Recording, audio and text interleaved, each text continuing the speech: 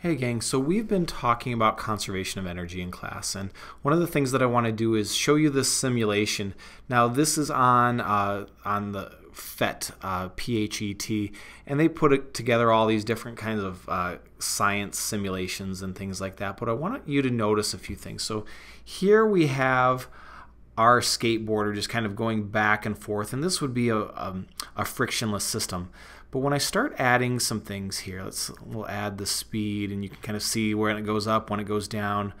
We'll put the grid on there as well. You can tell like where they stop right here and where they stop over here and compare those. And then the bar graph where you can see the kinetic, potential, thermal, and total energy.